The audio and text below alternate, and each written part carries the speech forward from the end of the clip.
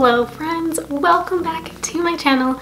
I wasn't going to post any more videos in 2020, but I decided to do a what I got for Christmas haul because I love watching them and seeing what other people got, and I figured why not. We'll just throw together this quick little video and that'll be the last one of 2020.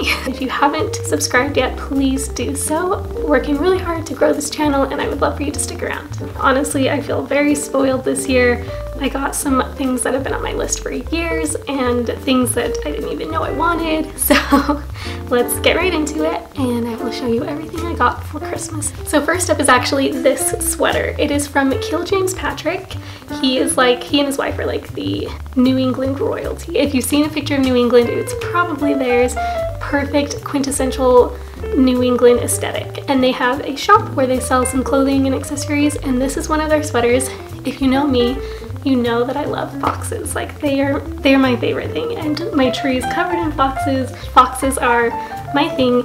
So when I saw this sweater last year, I knew I had to have it. Didn't get it for Christmas last year, but this year my husband, he came through and he got me the Kiel James Patrick fox sweater with my initials on it, and I couldn't be happier. I love this sweater so much. It is just like a perfect classic style, a little bit of form-fitting. It's really comfortable, something that I can keep forever. Next, I actually got another sweater from my friend Brandy. She has a secondhand Instagram shop where she shares vintage and secondhand clothing items for sale, and she sent me this beautiful fisherman sweater. On normal people, like normal sized people, I'm very short. On normal sized people, this would fit like kind of a shorter sleeve and maybe like a cropped fit, but on me it is like the perfect sweater size and I love it so much. I wore it the day after Christmas and I absolutely love it. Speaking of my friend Brandy, she also got me this Bluetooth vintage looking speaker. It is by the brand Victrola. I don't know if that's actually how you say it, but it is so perfect. I have a vintage inspired record player and this really matches the vibe.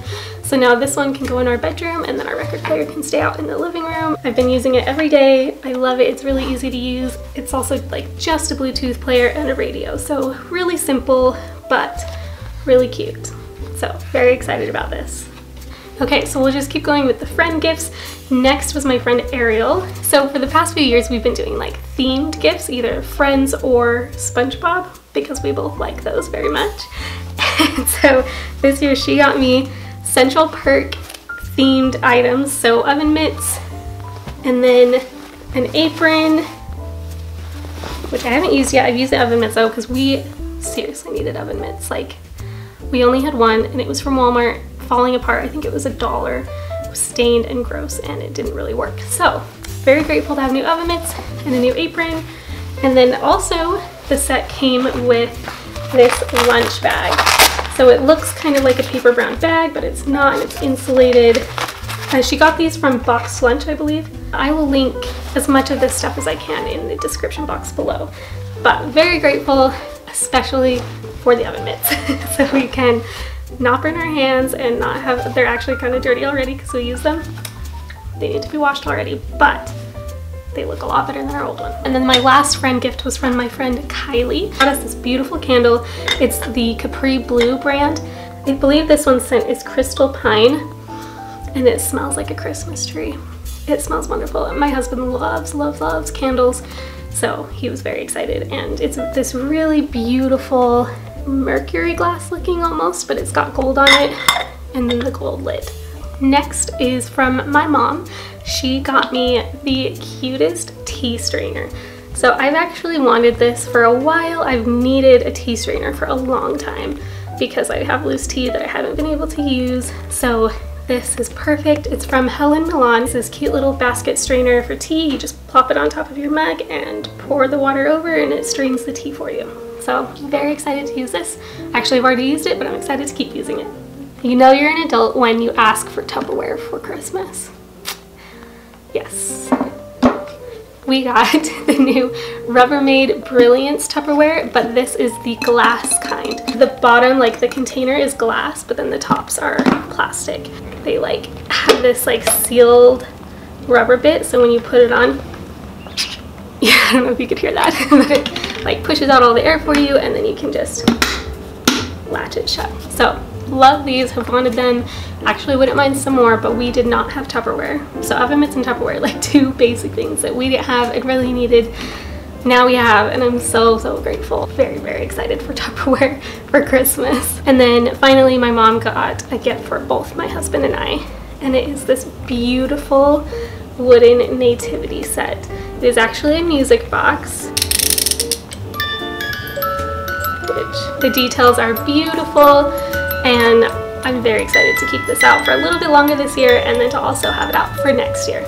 So the next gift is from my sister McKenna. I had this hat on my wish list and I'm so excited that she got it for me. It is from Gigi Pip, which is pretty much where all of my hats are coming from now. I just wanted to redo my hat collection and make sure that I was getting quality hats that I could have forever. This is a beautiful version of the cabbie hat. I love the detail. It fits so well. It's so beautiful. I cannot wait to take this on some adventures and to wear it. I'm so excited about it. It's so pretty. Next is a sort of a gag gift from my husband. Not really. It's kind of serious, but also kind of a gag. So last year for Christmas, this was our first Christmas together. Last year was our first Christmas together. And he gave me this handsome Squidward figurine. What are they called? Action figure? A collectible item of handsome Squidward from SpongeBob. So one of my favorite SpongeBob episodes is I think it's the first Halloween episode. And anyways, this is from that. If you know, you know. If you don't know, you will not understand this. But he got me the SpongeBob with the brain, and it's seriously one of the funniest, best episodes, and that is what this is from. He's going right next to handsome Squidward in our closet because we don't have anywhere else to display SpongeBob figurines. It's a very small apartment that we live in, but one day maybe they will live in a place of pride. And then next, my husband also got me a fox patch. Again, foxes are my thing. I have a bunch of patches that I've collected over the years, and I'm finally going to put them all on my denim jacket, maybe today. But I'm going to put this one, I think, on the front, like the left chest area of my denim jacket. So it's very cute. It's from this little shop in the UK. Very happy about that. And then he also, you know, it's 2020 when you get a mask for Christmas. I got this mask from Doen. My husband bought it for me. Doen is one of my very favorite shops, and they make the most beautiful clothes, and they of course have made some masks using their gorgeous fabric. And this is one of them. It's got like the nose piece. I don't like masks that don't have them. They have a few different styles, but I love this one. It'll go with everything, and it's super comfy and beautiful. And then last is a gift that might be my favorite, which is interesting. I don't know if you would like guess that this one would be my favorite, but I really think it is. And it's something that I've wanted for years. It's from an artist that I follow on Instagram, and her name is Laura Pemberton, I believe. She makes the most beautiful paintings, and she makes ornaments and things, and I've wanted this one for so long. It is called Mr. Bear's House, and it's this. And of course, it has a fox. Why wouldn't it?